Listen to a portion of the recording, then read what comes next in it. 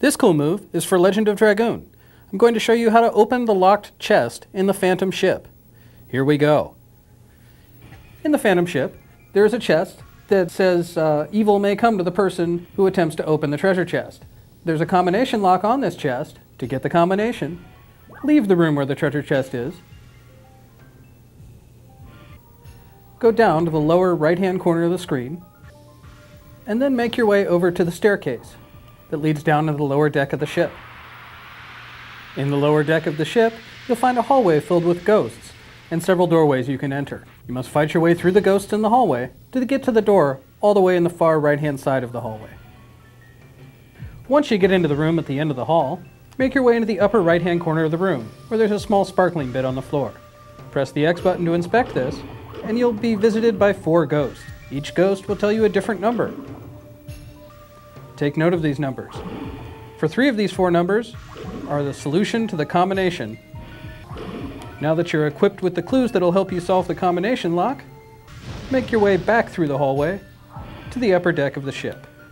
The first time you attempt to open this chest, you'll get 10 tries. If you're unsuccessful in choosing the combination within 10 tries, the chest will lock up on you, and you'll have to go get new clues from the ghosts in the lower deck. Using the numbers that the ghosts in the lower deck of the ship told you, rearrange the numbers until you find the correct combination. Whenever you input the incorrect combination, you might see 3 dots appear on screen afterwards. This indicates that one or more of the numbers you chose was the correct number and was in the correct position for the combination. This will help you know you're on the right track when you're trying to figure out the combination.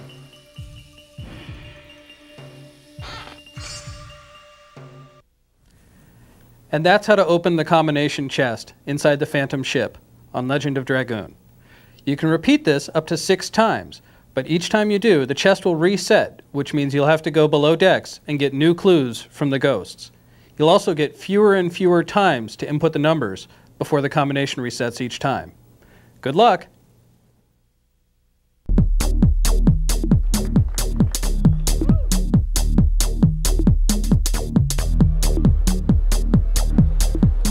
PlayStation 2. It's on everyone's mind these days, and leading us into its North American launch, the excitement and anticipation surrounding it is starting to blow a few minds. Man, the graphics is outstanding out here. I'm loving it. The graphics is sweet, especially on that fighting one down there. Controllability of the games are unbelievable. I mean, it's very smooth. Smooth, it's fast, and it makes for a more real-life playing experience. It's pretty close to cinematic quality. It's unbelievable. There were a lot of parties being planned to celebrate the arrival of the PlayStation 2. Since we've never been known to miss out on free food and drink, we flew down to LA for what turned out to be a rather raucous rave.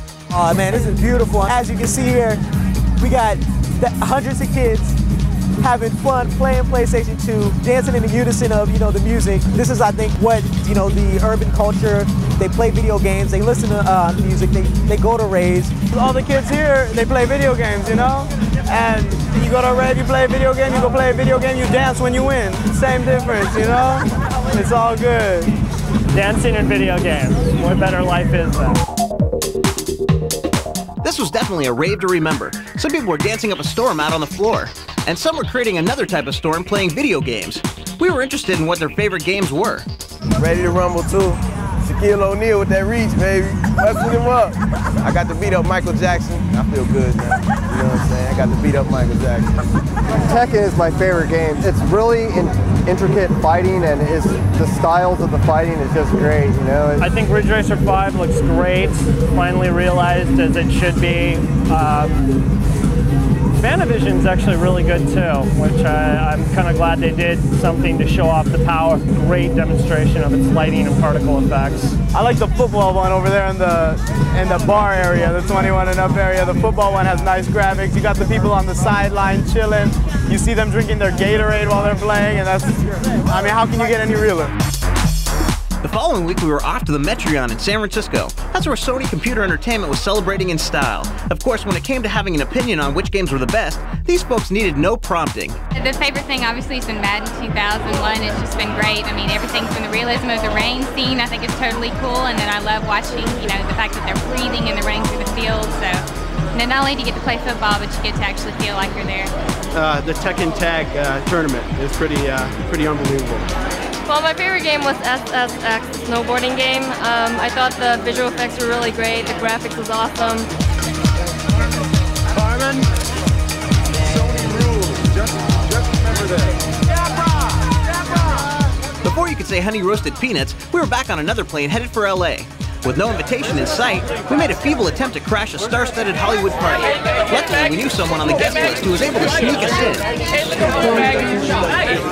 Now, we may have been starstruck, but Maggie did manage to strike up some conversations. I'm a huge PlayStation fan. I've been waiting for this day. I'm gonna cry right now. I think I'm gonna cry. I'm a huge fan. Oh, I'm having a blast. I mean, there's music, food, and PlayStation. It's pretty much a guy's heaven. I think I can pretty much quit my TV show and just sit up here on the roof and play. Maggie, the epitome of the inquiring mind, just had to know if Wayne was going to subscribe to the PlayStation Underground. Now that I know the PlayStation Underground is around, I'll be there. I'll definitely be there. Can I get codes and tips and whatnot? Oh, yeah. Then I'll do it. Because when I can't beat it, I just cheat. It's sad but true. Even though we were wiped out from our trips, we were brimming with confidence that the PlayStation 2 launch would be a huge success. Why? Because of the word on the street. Actually, I already got one reserved for the day it comes out. Most definitely. I already have mine pre-ordered. Yeah, definitely. The 26th, I'll be either camping or I'll be knocking doors to get one. Thought would be like a perfect birthday present for me because today's my birthday. And I'm definitely gonna go buy me one right when it comes out. It's on my Christmas list. I'm hoping to get 2. Can't wait for them to come out. I'm gonna get like 6 of them.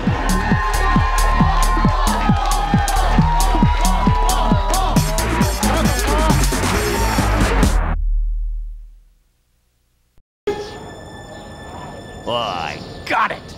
I have a great idea. This year, the Who's will pay.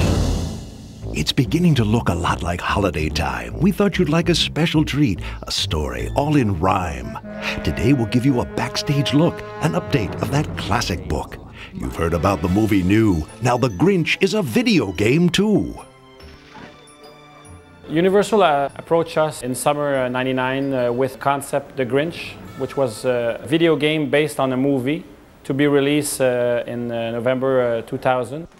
But I think the Grinch is a great character because it allowed us to reverse the perspective that a gamer has usually, which is be a good guy. In the Grinch, you are a bad guy that can't stand love. We tried as much as we could to mimic what Jim Carrey would do in the movie. And so basically what we did is we brought that back and then we used that as a reference for the animation for the Grinch. It would seem to be a cinch that all would know about the Grinch. Alas, it is not true.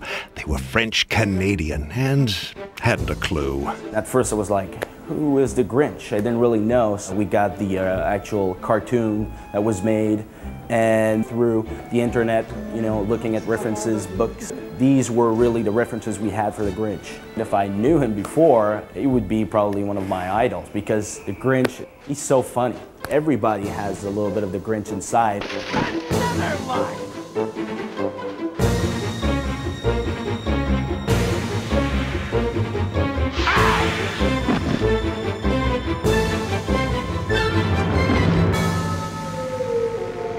The Grinch's mission was most foul.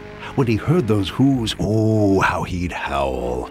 So as the tale goes, he set out to see if he might steal Christmas away that same Christmas night. I'd say the game departs from the movie as soon as we get out of Whoville. What we've done is we've created environments that didn't exist in the story. As soon as you get out of Whoville, you go to Who Forest, Who Lake, you go to the dump.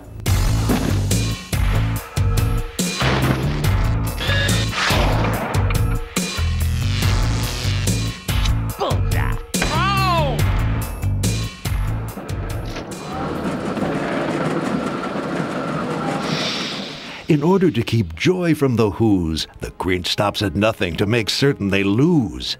What kind of tricks and what kind of toys will this Grinch use to scare Who girls and Who boys? What we really wanted with the gadgets in the game, we wanted to give the player the feeling that they were actually building them. So what we did is we scattered blueprints of the gadgets throughout the levels. And the player can't just use a gadget, you know, it's not like the gadget is just floating around. You have to find the blueprints, go back to your computer machine in the Grinch cave, where everything is starting, and then build up the gadget just much like a puzzle, I'd say. You're just moving the pieces together until you fit them in place, and then the gadget is activated. I'd say for me, one of the best, I think, is the rotten egg shooter. I mean, just the idea of shooting rotten eggs, I thought were pretty funny. So green egg, I should say, but you know, the green egg launcher I thought was an interesting weapon to use. You know, just throwing eggs in, you know, people's window and see them, you know, running because it smells so bad. I thought it was pretty interesting. Yeah, Grinch! The Grinch is really fiendishly crude. He likes to be rotten, nasty, and rude. But can this new game hope to cause such fear? The answer is quite devilishly clear. The Who's will cringe and quiver and hide as the gamers give in to their Grinchier side. Time for a facelift, Mr. Mayor. The interesting thing about the tricks in the Grinch was that we needed to use the tricks and put that in a video game format. So we had to think about tricks that could be played, and you know, with a controller. The funniest tricks are those against the mayor. Let's say you have like the mayor's posters scattered across Whoville, for instance, and then you would have to paint a mustache or change him to a clown. Yeah, Grinch! The Grinch does love to tease and to taunt, but now we must know more about this game that we want. Is it easy to play? Is it done in a day? What do you say? What do you say? You really don't look healthy. The game is constructed in a way that an inexperienced gamer can easily go through the game, have fun, and finish it, and see the ending. But also, to complete the game 100% takes a lot of dedication. I'd say one of the most challenging puzzle is what we call the clock tower. In the movie, you have a tower which displays that the days left before Christmas. The idea is basically to change the days that are left, just to make people free. Take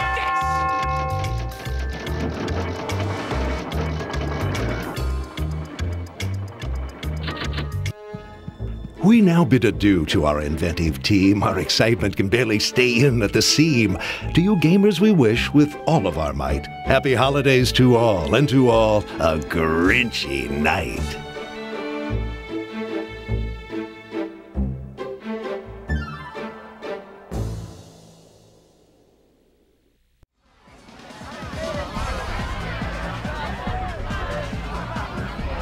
Woohoo! All right, it's party time. I'm here at one of the many shindigs going on around the country to celebrate the launch of the PlayStation 2 computer entertainment system.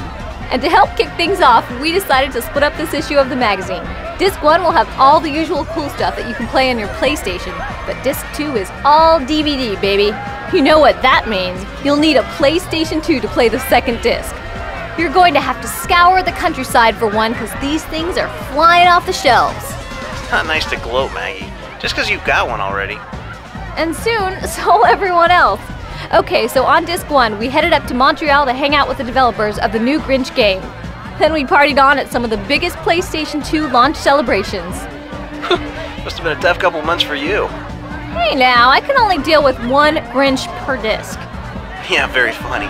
So, do you want to check out our first PlayStation 2 DVD disc? Well, it's about time. See you on Disc 2.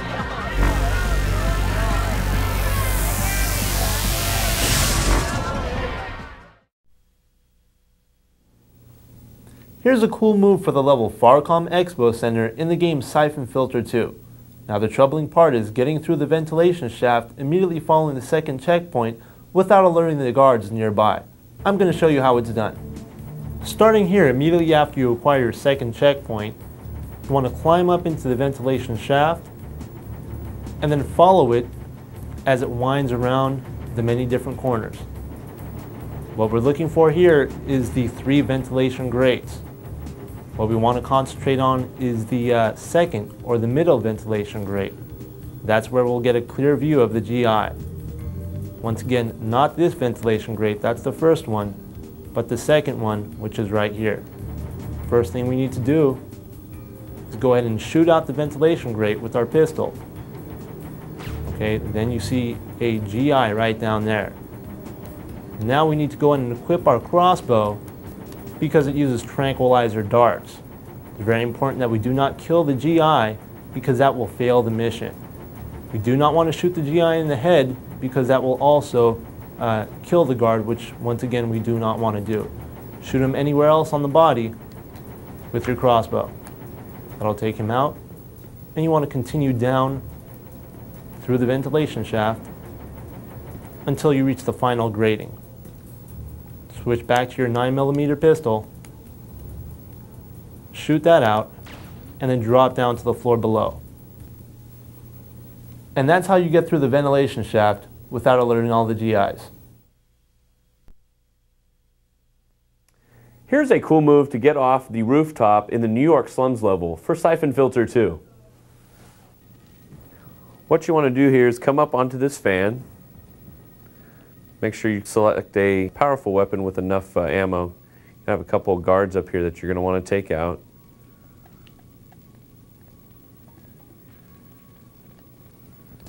Go ahead and take them easily out with headshots. Have one there on the level of the rooftop that you're on and the one below. Pick up any flak jackets and ammo that they have.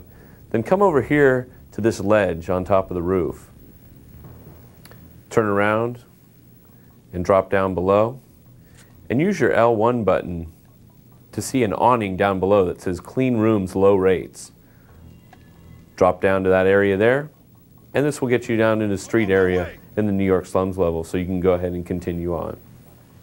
And that's how it's done. Welcome to another exciting edition of Cool Moves. This week we'll look into Spyro, Year of the Dragon. I'm going to show you how to get on top of the temple in Frozen Altars. Make your way from the beginning of the level, up this staircase, and around this corner, where you'll come to a ledge you can glide from. From here you can glide onto the temple. Just line yourself up on this corner, with the corner of the temple in view, then charge over the edge, jump, glide, and flutter at the end to get on top of the temple wall. From here you can make your way to the top of the temple, or you can glide to another egg, and that's how it's done.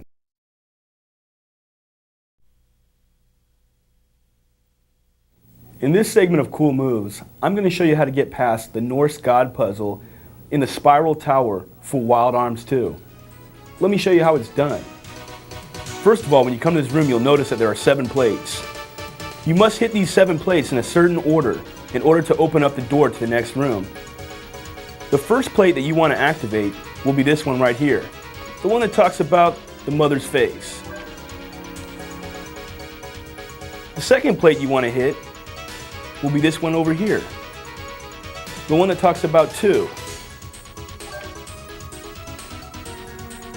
The third plate you want to hit is going to be this one.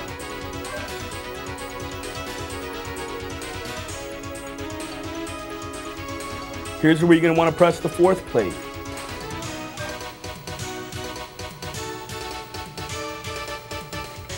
Here's the 5th plate.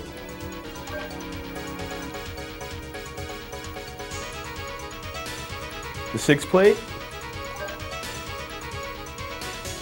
And lastly, the 7th plate. And as you can see, that will open up the door. And that's how it's done.